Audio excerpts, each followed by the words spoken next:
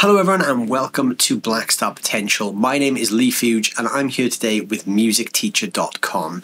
In this video we're going to be taking a look inside the St. James plugin at all of the different microphone types available and talking about why and how you would choose each microphone for what purpose. So for this I'm using a really simple setup. I'm going to be using the St. James 6L6 for this, and I've got this set at a low gain crunch sound.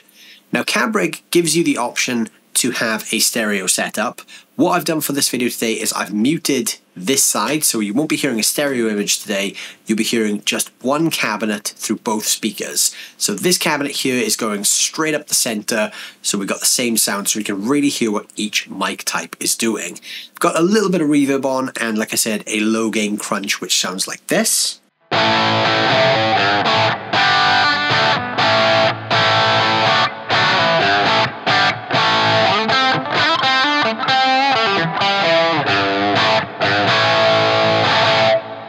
So there's not a ton of gain there, but again, all these principles will apply if you're doing clean guitar or high gain guitar and everything in between. So inside the St. James plugin, we have a bunch of different microphone types. We have dynamic mics, we have condenser mics, and we have ribbon mics. So there are specific uses for each microphone type, and there are things that these microphones excel at and also things that each microphone type falls short with. Now there is no right or wrong answer as to how you should choose each microphone, but as a general guide, there are certain things you can really get the best out of each microphone for.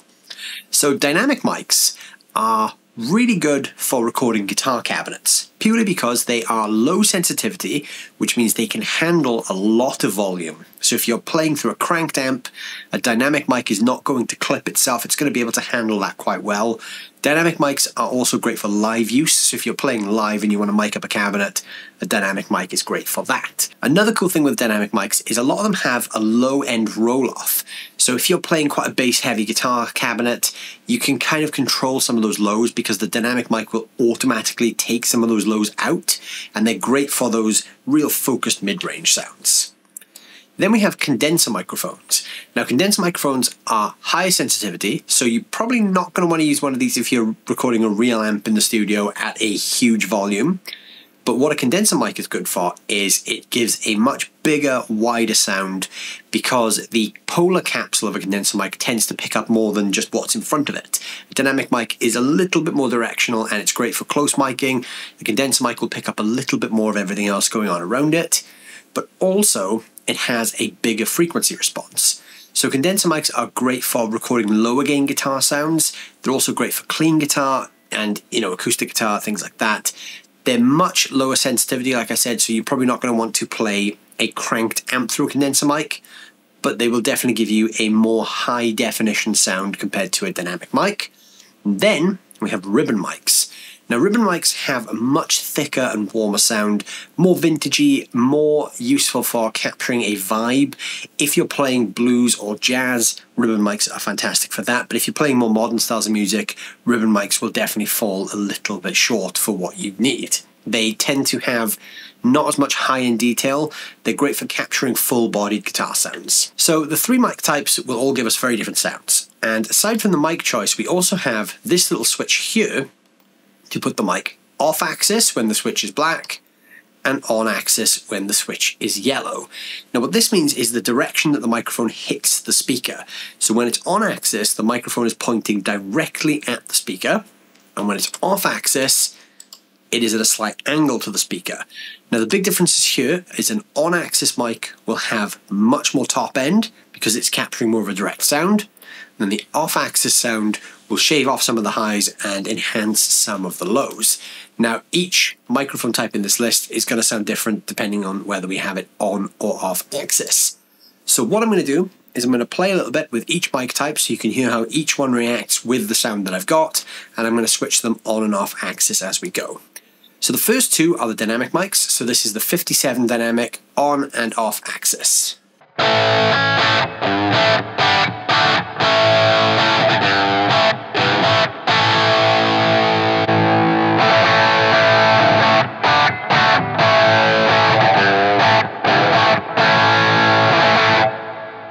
Now you can can hear the difference there. The on-axis has a much more direct top end and the off-axis has a much more rounded sound.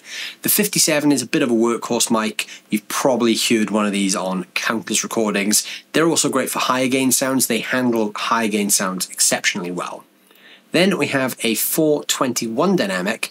This has a more aggressive and tight voicing according to the description here. So again, if you're playing higher gain rock sounds, this will be great. So here's this one on and off.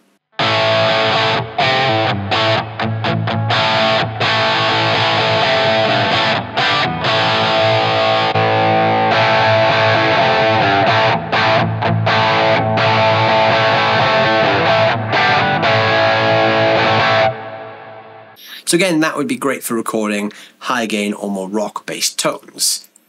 If you're playing more classic rock or things where you really want an open sound, a condenser mic is a great choice. So the 67 condenser is a fantastic, high quality, very expensive microphone in real life. These are used on countless recordings and are great for capturing real open guitar sounds.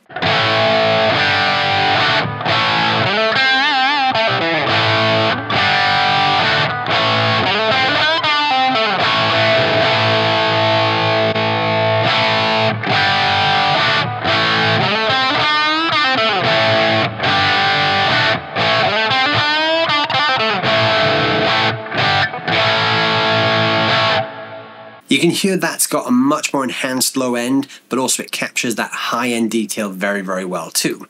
Also got the 414 condenser, which is a rich and bold condenser with an extended top and bottom end. So this should give us a real full sound.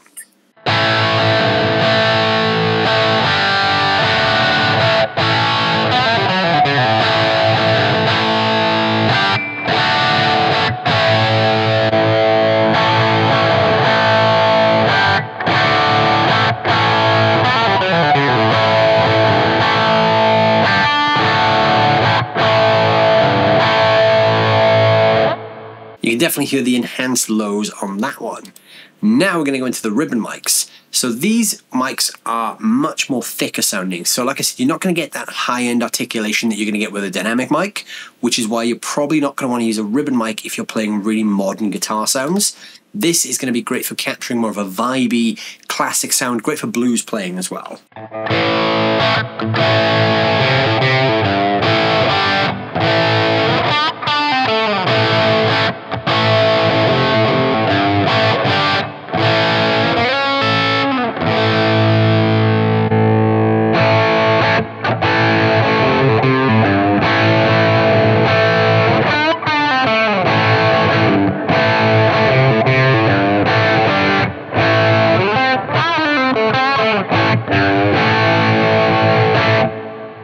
So again, it's a bit more mid-focused. It gives you a bit more of that boutique-y sort of sound, great for vintage guitar tones. And then we've also got the 160 ribbon, which has punchy mids and smooth highs. With this being a ribbon mic, you're going to get the same sort of vibe. So here's this one on and off axis.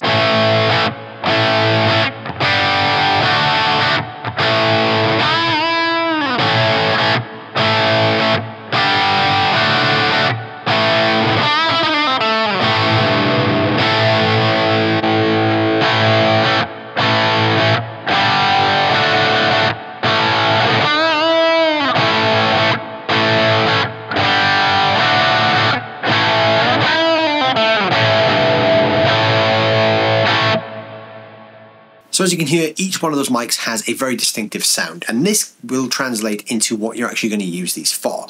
So if you're recording guitar that is either high gain or you want a real punchy, tight, mid-range focused sound, a dynamic mic is going to work great. It's going to capture those mids nicely, roll off any unwanted lows, and it's really going to give you that nice focused sound you're looking for. If you're recording lower gain or clean sounds and you want a real full-bodied sound with a bit of sparkle at the top, a condenser mic is going to work great because it's going to give you that balance. And then if you want something real vintage sounding with loads of vibe, a ribbon mic is definitely the way to go. Now the cool thing with the St. James software is you can mix and match these on different cabinets either side. So both sides have exactly the same mics available, so you could mix and match on different cabinets and really experiment with your sound between different mic types. You can blend two different mic types to get your perfect guitar sound, which is something a lot of big studio engineers will do. They'll take something like a 57 or a 412 on one side and mix it with a 67 on the other side and blend those two things together to get the ultimate guitar sound. So try some of those combinations out and let me know down below in the comments what mic you're using for your St. James plugin. I'd love to hear which mics you guys are using to get your tones. Don't forget to check out Blackstar Amplification on YouTube for more videos just like this. And if you're looking for a music teacher in your local area, head over to musicteacher.com and check out the music teacher database. There's a huge network of teachers all around the country waiting to help you guys out. Thank you so much for watching as always, and I'll see you soon.